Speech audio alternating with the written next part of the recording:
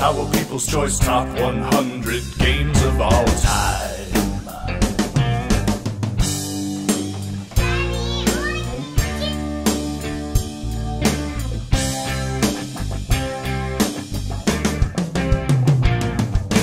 Dice Tower People's Choice Top 100 Games of All Time. Alright, welcome to the People's Choice Top 100 Games of All Time, but not actually Top 100, but Top 10 games.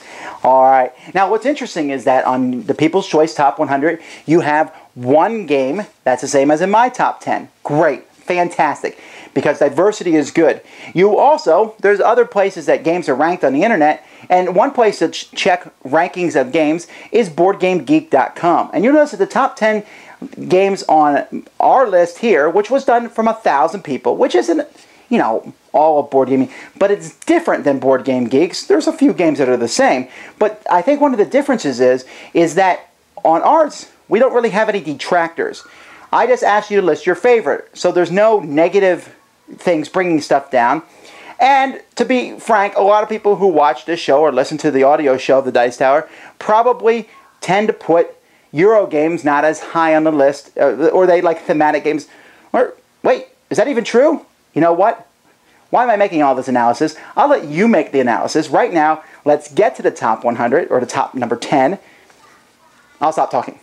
Number 10, Arkham Horror.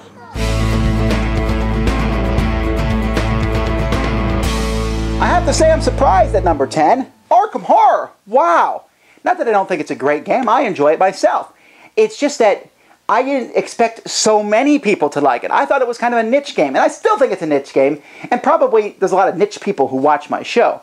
But Arkham Horror, while there's people who sit there and go, too many expansions, too much, too fiddly. Yes, but there's theme, and it's exciting and interesting, and everywhere I go, I see people who love it. They play it with everything, something I will probably never do, because it looks like it'd just be overwhelming, but there's so many bits and pieces to it. It came out with an expansion for the expansions.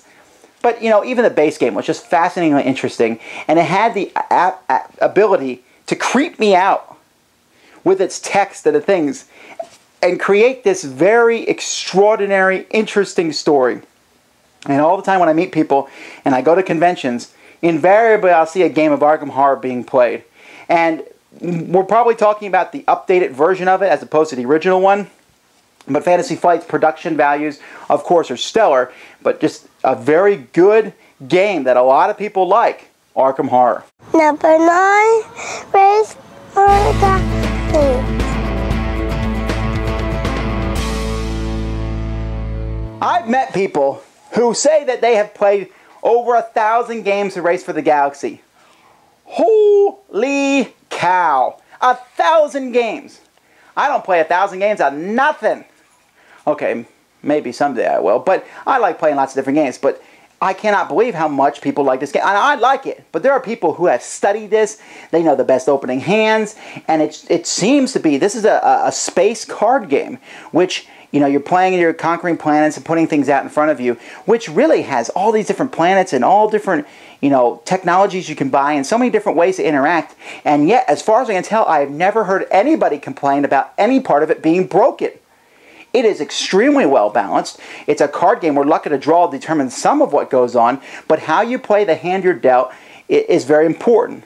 And I think most people I've met who enjoy it like it with 2 or 3 players only. Might go farther than that, and it's a game that I enjoy quite a bit, but obviously not as much as y'all. Race for the Galaxy, but I had to give thumbs up for that awesome space theme. Number 8, Ticket to Ride.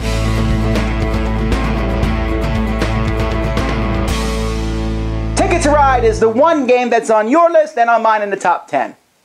And you know, I've noticed that today, Ticket to Ride has hit that bump that every popular game gets.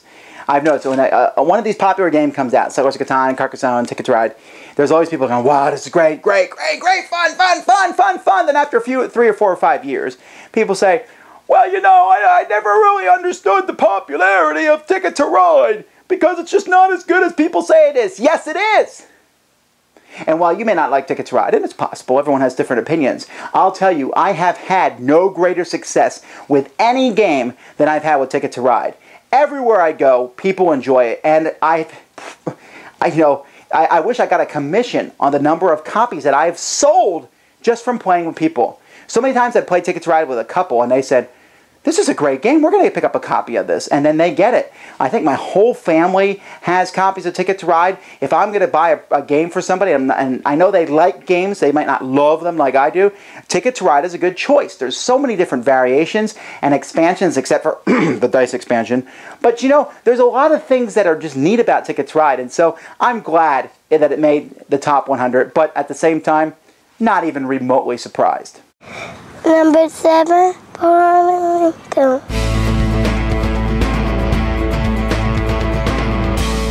For the longest time, Puerto Rico was number 1 on so many people's lists of games. And for a long time, I said, you know, Puerto Rico came out in 2008, 2009. It would not be as revered as it was when it did come out in 2001. But the simple fact of the matter is, I think probably it would. Because there are a lot of these games that come out. There's probably 40 or 50 of this style game that comes out each year. And none of them has come close to matching Puerto Rico for just how amazingly smooth it flows. And how there's so many different options. And I like the expansions for the game. Not everyone's as big of a... Excuse me. We'll edit that out. Or not. But not everyone's as big of a fan of the expansions as I am. Some people, you know, just like the pure aspect of the game. Some people complain about the seating order, and that certainly is something that could be problematic in the game, but the game just runs well. It has nice pieces, it's easy, there's so many different options. Watching what everyone else does, it's probably the height of interactive gaming without really being that interactive. But you can certainly make moves that affect the other players. And while I'm afraid to play Puerto Rico with people who are really good at it for fear that I'll play poorly and mess the game experience up for everybody, but at the same time, you got to give props to a great game, Puerto Rico. Number 6, Pandemic. There are a lot of cooperative games these days. The cooperative game that kind of broke into the genre was Lord of the Rings. The cooperative game that kind of exploded the genre was Shadows over Camelot. But the cooperative game that got people to play it who almost never play games was definitely Pandemic.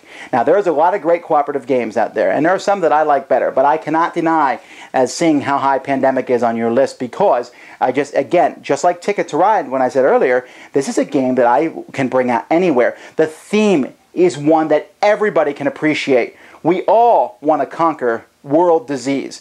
And it makes sense. You're working together to do something that's good. So someone who might go, dragons, or who might go, merchants, will be interested with a pandemic outbreak across the world and trying to stop it. It's good. It's cooperative. It works together. And with the expansion, adds so many different interesting options. It's hard, especially on those harder levels.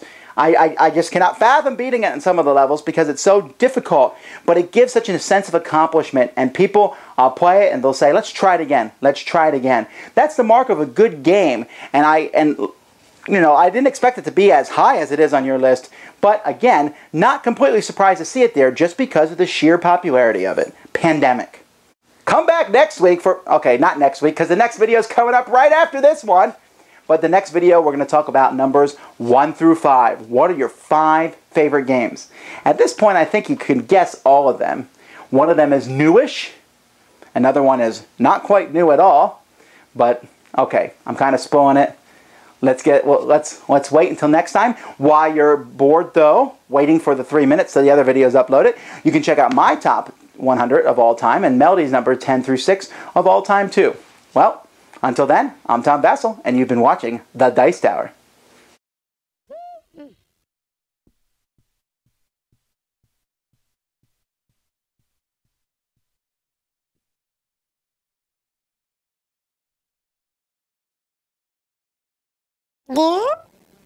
Dear.